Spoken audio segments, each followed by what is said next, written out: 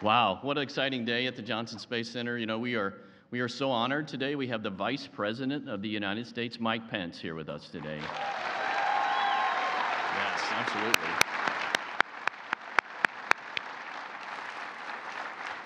And also our very own NASA Administrator, Jim Bridenstine.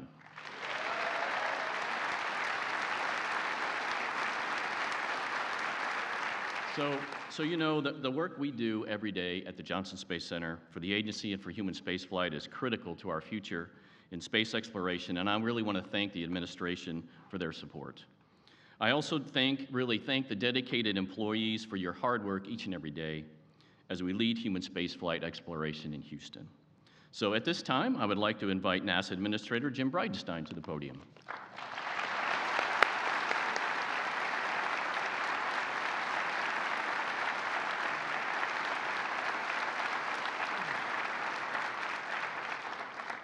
Well, it's great to be back, and I will tell you, I was here, 3 weeks ago? This time I brought with me the Vice President.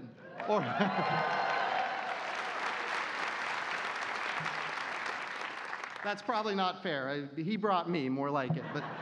But either way, it's great to be here, and I'll tell you, one of the reasons I most like visiting the Johnson Space Center, and this is important, one of the reasons I most like visiting the Johnson Space Center is it's got to be the barbecue.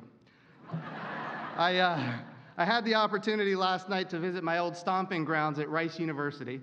And while there, we got some Rice folks here maybe? Did I? Yeah? All right. While there, I went to Good Company Barbecue. The last time I was there was 20 years ago, and I will tell you, it was just as delicious last night as it was 20 years ago. And so it was a wonderful opportunity for me to get back to my old stomping grounds and reminisce about all my good times here in the city of Houston. Before I introduce the Vice President, there's somebody in particular that I need to introduce who's a very special guest of ours tonight, or I should say today. We have the opportunity as NASA to have strong bipartisan support in the House of Representatives and in the United States Senate. And the chairman of the Commerce, Justice, Science, Appropriations Committee, which is responsible for funding NASA, is here. Representative John Culberson, will you please stand up?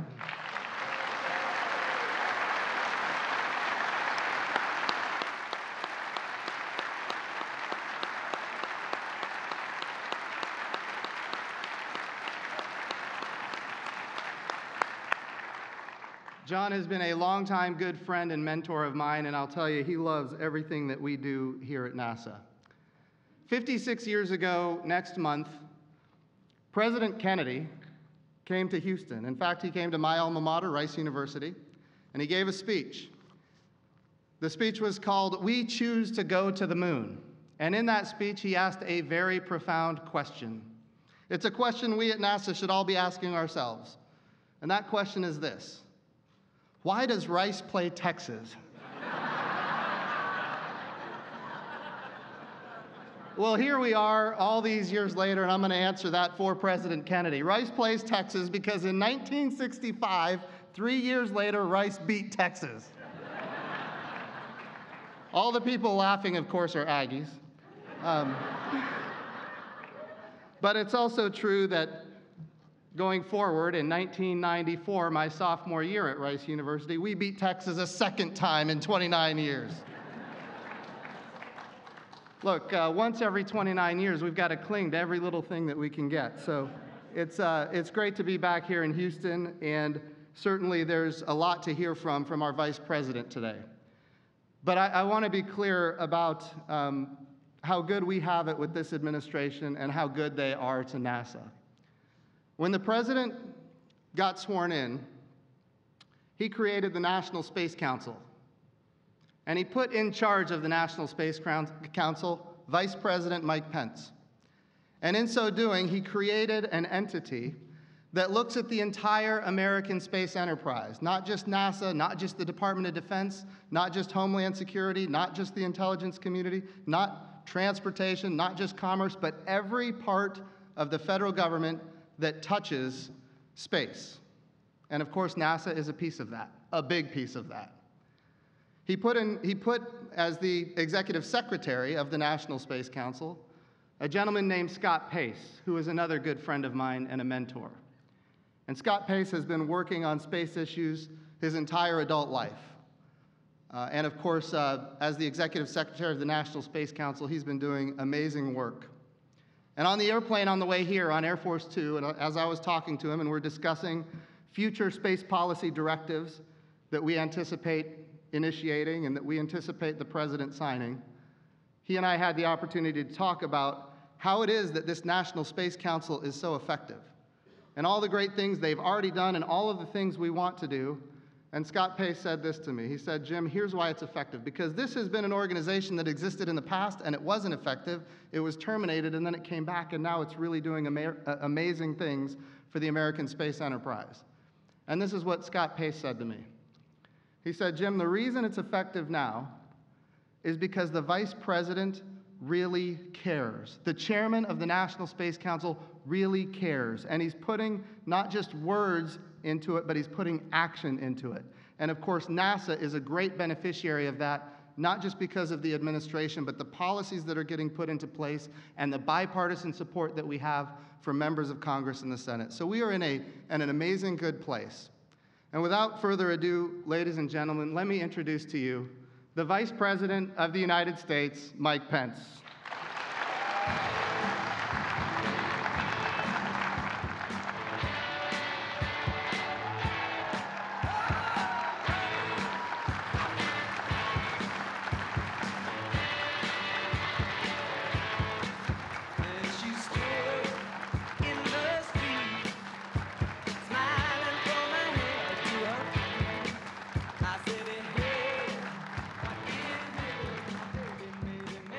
Well, thank you, Administrator Bridenstine, to the members of Congress who are here, Director Geyer, to all our distinguished guests, including the Chief of the Astronaut Office, Pat Forrester, and 9 members of the Astronaut Corps who are with us today, to all the men and women of NASA who are here in this hall and watching around the country, men and women who push the boundaries of human knowledge for the benefit of all. It is my great honor to be here at the home of human spaceflight, the Johnson Space Center.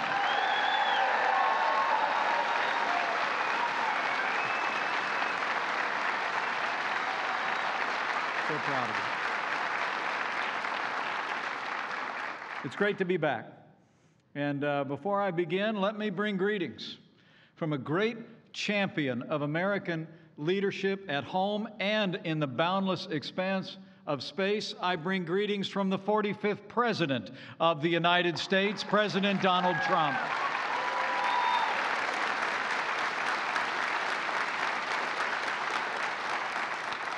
Really is an honor to be with you today. At such a time as this in the life of our space program and in the life of our nation.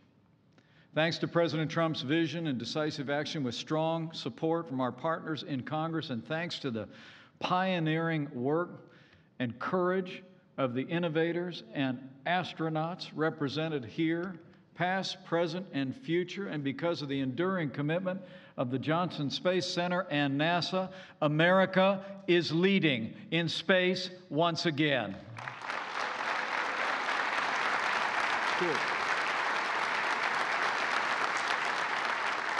And we're grateful to all of you. Let me begin today as well by saying how grateful we are for our NASA Administrator, Jim Bridenstine. He served as a Lieutenant Commander of the United States Navy. He served in the Congress, and now he is leading NASA with distinction at the dawn of a renewed age of human space exploration led by the United States of America. Jim, thank you for your leadership. Great job. And I also want to thank the still kind of new director here at Johnson Space Center, Mark Geyer, recipient of NASA's Distinguished Service Medal. His career here has actually spanned more than 3 decades.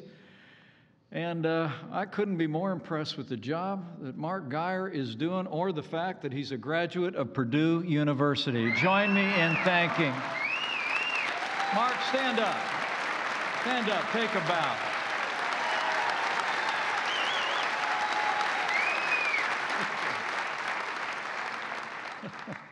I also want to thank a few other people before we get going. I want to acknowledge your two senators who are both champions of this space program. I know they're not with us today. They're working on Capitol Hill, but join me in thanking Senator John Cornyn and Senator Ted Cruz. They fight for this space program every day.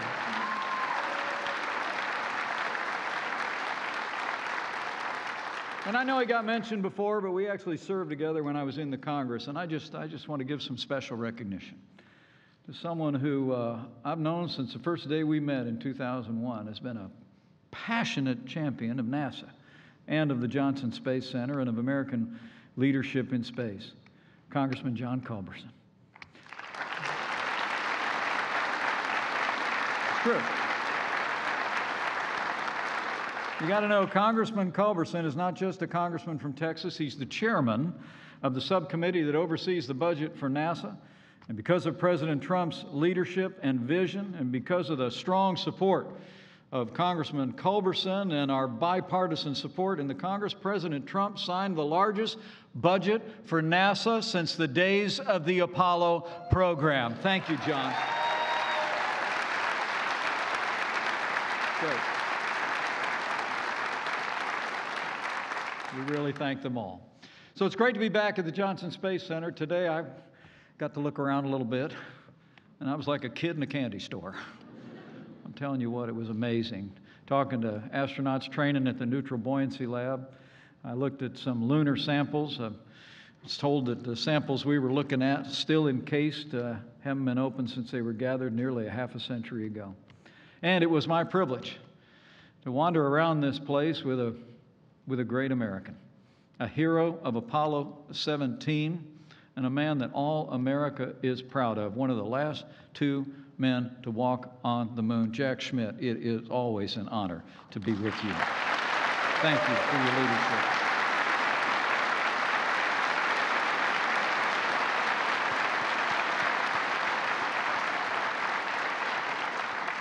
We rode over in my car together, which is kind of cozy, lots of stuff piled in there, and I was just imagining maybe I was in the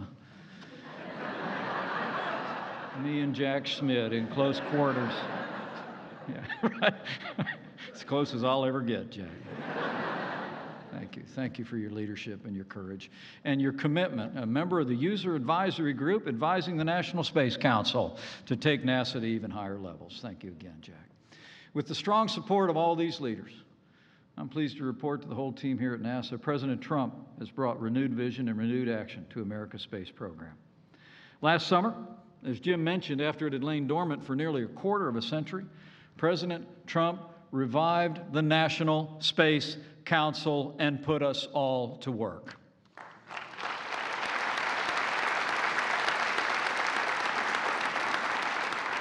As we speak, the National Space Council, bringing together all different agencies of government that bear on this program and bringing together the best minds in and around American space leadership. We're forming a cohesive and comprehensive strategy for America's space activities. It's my honor to serve as chairman, and we've already forged new partnerships between the federal government, leaders in industry, and academia. We're enacting new space traffic management policies to protect our assets in that crowded realm. We're rolling back stifling red tape so we can tap the bottomless well of American innovation. We're also renewing our national commitment to discovery and to exploration and to write the next great chapter of our nation's journey into space. That's why last December, 45 years almost to the minute since Jack Schmitt and Gene Cernan landed on the moon, President Donald Trump signed Space Policy Directive 1. It is now the official policy of the United States of America that we will return to the moon, put Americans on Mars, and once again explore the farthest depths of outer space.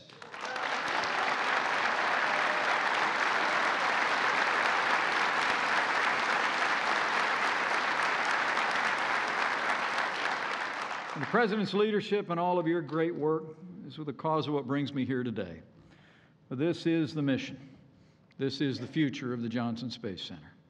For more than 50 years, this storied center has been at the forefront of America's journey to the stars. This is the home of the astronaut corps. And here from the Mission Control Center, you've guided every American crewed space expedition since 1965. The names and the voyages that you directed from this place adorn the mantle of American greatness. Project Gemini, you steered some of our earliest astronauts high above what they called the blue marble into low Earth orbit. In the Apollo program, you navigated the first members of the human family to the moon and back. At this very hour, you walk with our astronauts through their duties as they walk 200 miles above us, orbiting the Earth every 90 minutes on the International Space Station. The Johnson Space Center is a national treasure, and all the men and women who work here are a national asset.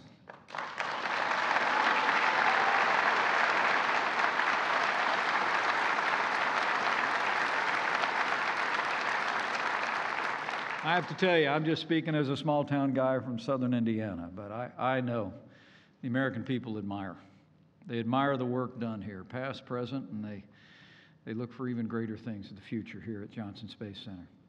And let me say to all of you, and all of those that might be looking on, the most important work and the best days for the Johnson Space Center are yet to come.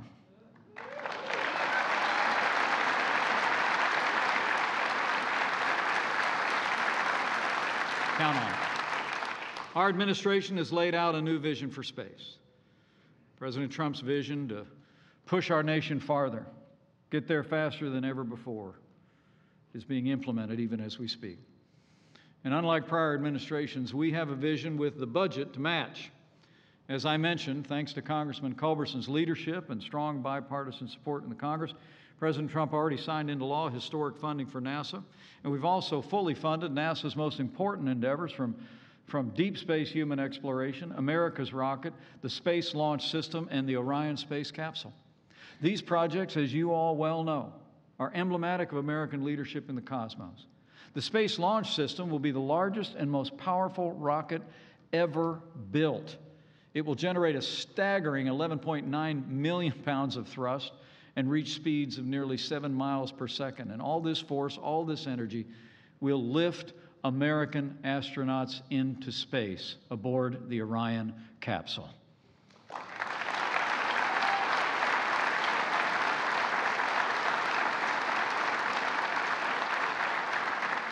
I just saw one of those Orion capsules floating out in that big tank. I know we're getting ready to put that thing up in the air. It'll be up before you know it. The next Americans who set foot on the moon will start their journey by stepping through Orion's hatch. This extraordinary spacecraft will one day bridge the gap between our planet and the next. For the Orion will be a critical part of the vessel that carries American astronauts to Mars.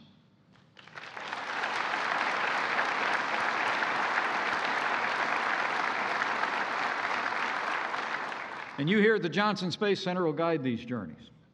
While our sights are once again set on our lunar neighbor, this time we're not content with just leaving behind footprints, or even to leave it all.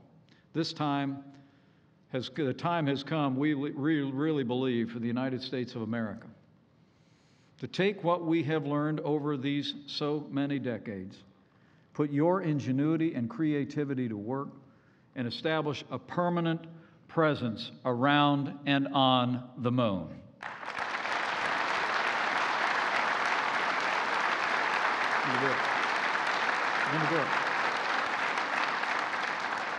Now, some say that America doesn't need to go back to the moon, that we ought to focus on issues closer to home.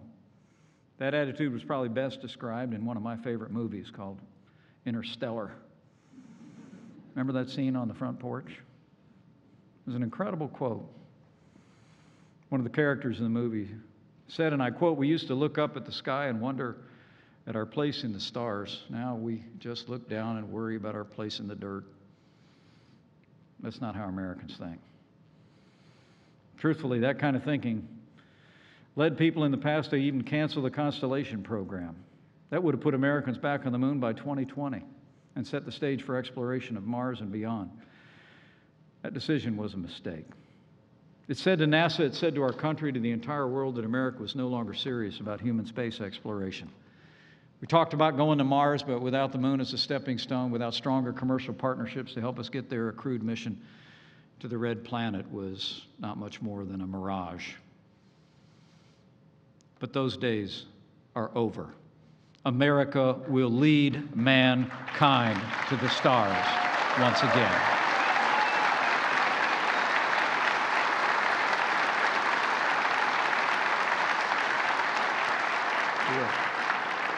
Our administration has restored the moon as the focal point of our national space activities because we recognize its pivotal importance. And that's why, under President Trump's leadership, our administration is swiftly advancing the most important precursor to outposts on the moon and the mission to Mars, the first space station that will orbit our nearest neighbor, the lunar orbital platform. Last year, NASA began to work with American innovators to design this Gateway's unique electrical propulsion system. We're working with the Congress to provide an unprecedented $500 million to move the lunar orbital platform from proposal to production. We're only a few short years away from launching the Gateway's first building blocks into space, turning science fiction into science fact. And our administration is working tirelessly to put an American crew aboard the lunar orbital platform before the end of 2024. Men and women of the Johnson Space Center, it's not a question of if, it's just a question of when.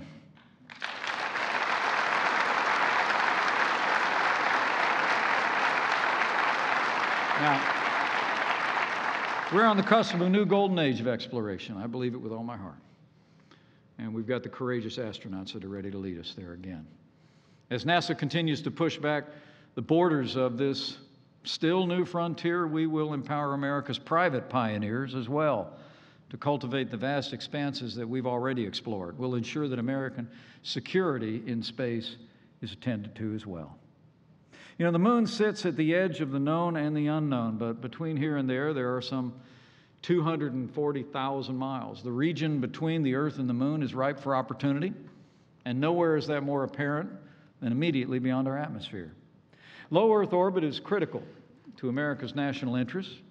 It holds immense strategic, scientific, and commercial value.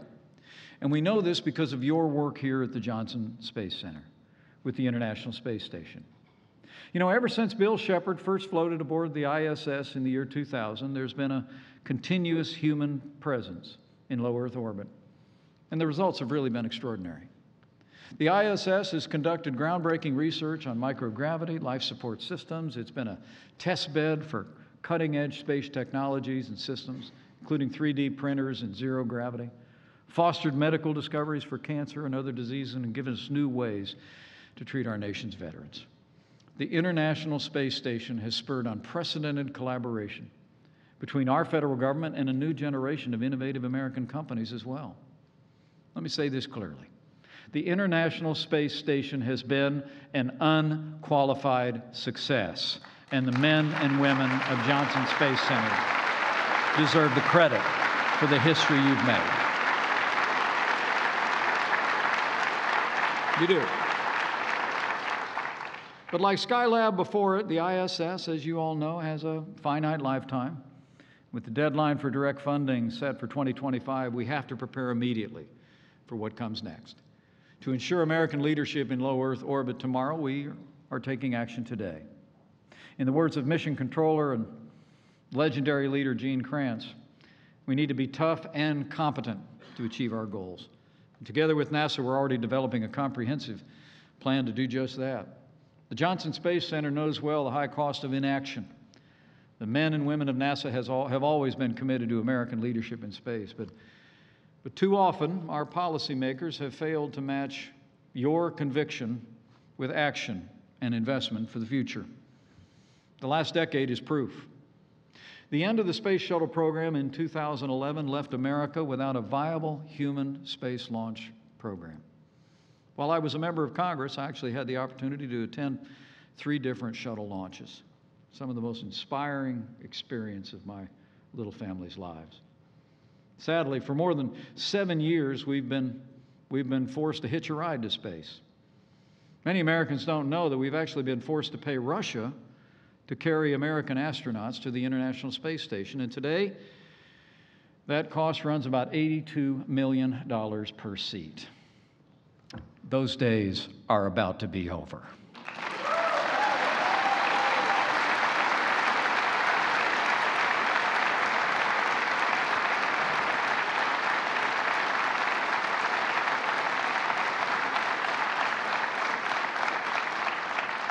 I'm going to make you a promise. Soon and very soon, American astronauts will return to space on American rockets launched from American soil.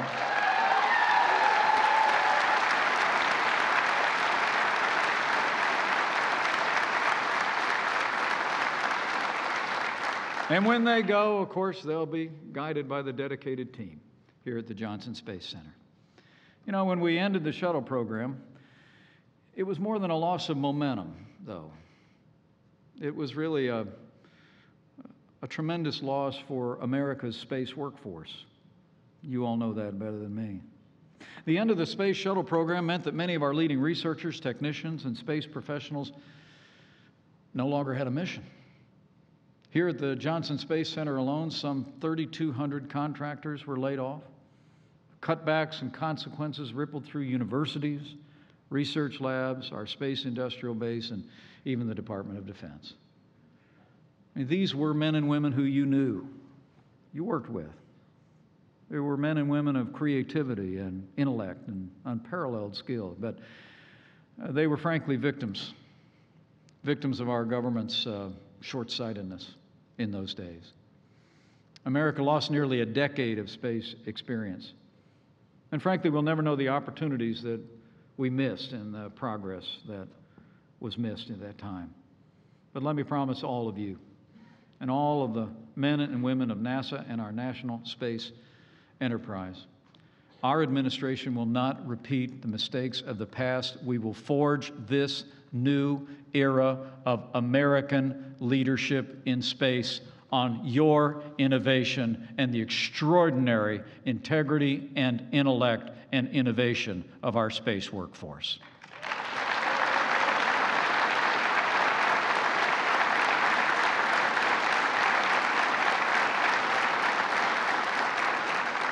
The Johnson Space Center has already given us a glimpse of what the future will hold. This center is now a thriving hub of partnership between the federal government and America's pioneering space companies. You've worked closely, and Mark and I were just talking about this. You've worked very closely with private industry to deliver critical cargo and material to the International Space Station through the Commercial Resupply Services, which has already successfully completed 23 different missions with more on the way. As we speak, you're making remarkable progress on the Commercial Crew Program. Earlier this month, as President Trump celebrated himself, NASA announced the astronauts who will conduct the first flights on Boeing's Starliner and SpaceX Dragon, and they'll be going as early as next year.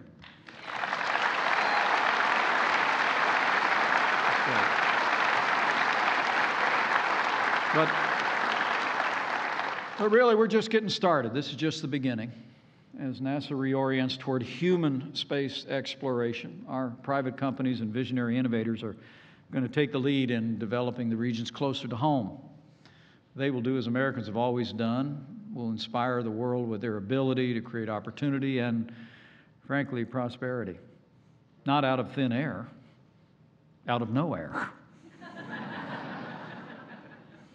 And our administration, as we speak, is working with the Congress to give NASA the funding you need to ensure that these new space pioneers are given the freedom and the flexibility to be able to develop what they should develop and make it a smooth transition to an exciting future of collaboration. The Johnson Space Center is going to continue to play an essential and irreplaceable role in navigating America's future in low Earth orbit. You can count on it. America will not ever abandon the critical domain of space. We will open the way for innovators and development, and we will lead once again in human exploration.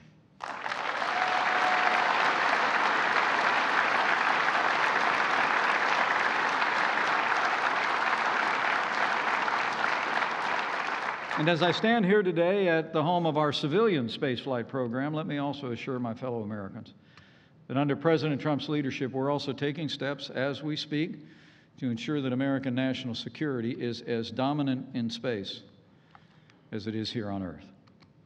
We're already deploying new technologies and more resilient satellites. Earlier this month at the Pentagon, it was my privilege to lay out President Trump's plan to establish a sixth branch of our armed forces, the United States Space Force. The United States Space Force, we believe, is an idea whose time has come. Just as our nation established the Air Force to ensure American dominance in the skies in the mid-20th century, in this still new century, we will create an armed service devoted solely to advancing American security in space. And the need is real. Just this week, the Pentagon released a report showing that China is aggressively weaponizing space. Russia, too, is developing and testing new and dangerous weapons and technologies to counter America's space capabilities. Now, let me assure my fellow Americans here, our administration is committed to keep America ahead of our adversaries in this critical domain. And as we speak, the Department of Defense is moving forward with initial steps to strengthen American security in space, and we will continue to work with both parties in Congress to provide the necessary authorities and funding to stand up a new branch of our armed forces. And the United States Department of Space Force will be a reality by the year 2020.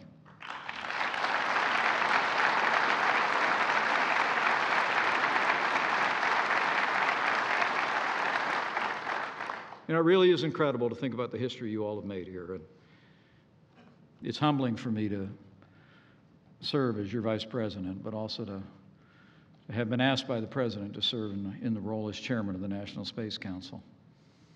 The truth is, our nation has not only inspired our people, but we've inspired the world by the progress that we've made. And it's been because of all of you, because of the work that you've done here, because of the tireless and peerless work of NASA. But the truth is, as much as it's been important for NASA to lead in the past, you are the linchpin to American success in the future. The truth is, with all of you, we will go farther, farther than ever before. We will bring distant places and opportunities closer to the grasp of future Americans. We'll be remembered in our time for having done our part for the ongoing and limitless reach of the American dream. So today I just simply want to leave you with a challenge. As we write this new chapter of American exploration, I urge you to embrace this new energy and these new opportunities. Rededicate yourselves to the mission of NASA after you leave here today. Know that you have in this president and our entire administration, and I believe in the hearts of the American people and those that represent them, you have great champions and great advocates that are anxious to see your work expand. I just know in my heart, in our lifetimes, with your renewed energy and creativity and dedication, we will do as Americans have always done. NASA will awe the world with our daring heroes, with our discoveries, and with our relentless determination to bring new horizons and new vistas within the reach of mankind. This is a fitting time to rededicate ourselves to the noble mission of this agency. For this year marks the 50th anniversary of really a seminal moment of American leadership in space, an achievement that inspired not only our nation, but all the world. It was Christmas Eve, 1968. The heroes of Apollo 8, Bill Anders, Jim Lovell, Frank Borman, were orbiting their craft above the moon's foreboding surface. History records as they rounded the moon on that fateful night, on the horizon they saw home, an oasis of light and color and warmth floating untethered in the dark void. They were the first to catch a glimpse of our world as heaven sees it. Through the ingenuity and courage of your predecessors, they were farther away from us than any humans had ever been. And on that night, they spoke to the world from that spacecraft. Not about the gray moon that was beneath them, but about the miracle that rose from the horizon before them. And as the world listened, History records they read ancient verses from the book of Genesis, that in the beginning God created the heavens and the earth. And they close with the verse, and God saw it was good. Those pioneers saw from that far perspective that however deep into the cosmos we may reach, our destiny, mankind's destiny, is not only here on earth, it is in the heavens as well.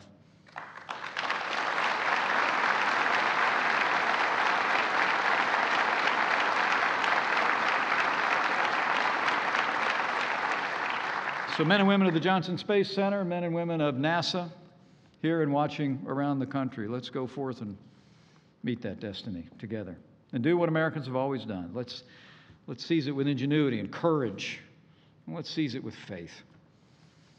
You can be confident. The American people have faith in all of you. We've seen what you've done before and those that have served in your positions before, pushing the boundaries of human knowledge, forging a new era of American leadership in space. You've done it before. We know you'll do it again. We go forth with faith in the ideals that bind us together as a nation and give us purpose as a people. Ideals that America will take freedom into the farthest reaches of this new frontier as well. And finally, to those of you who will guide this mission on a personal level, I want to assure you that millions of Americans will carry you in their prayers. And they have faith and hope you have confidence that as you go, you do not go alone. That millions of Americans will claim that ancient promise that if you rise on the wings of the dawn, if you go up to the heavens, even there His hand will guide you. His right hand will hold you fast. Our heroes will go with the prayers of the American people.